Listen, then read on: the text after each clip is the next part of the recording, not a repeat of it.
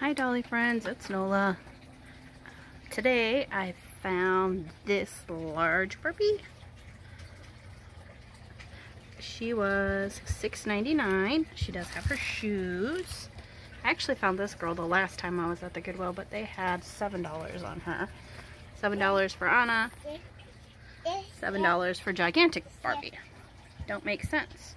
I also got this bag of dolls, which was $6. So let's check it out.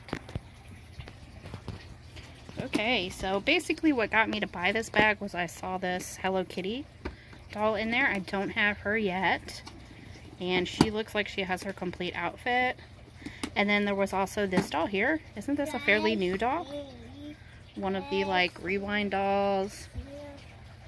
She has her complete outfit except for her ring is missing and her shoes are missing, but it looks like all the rest of it's here. Earrings, necklace, shirt, jacket, skirt, and her stockings. So that's awesome.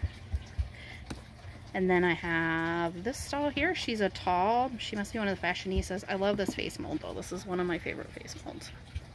Super pretty.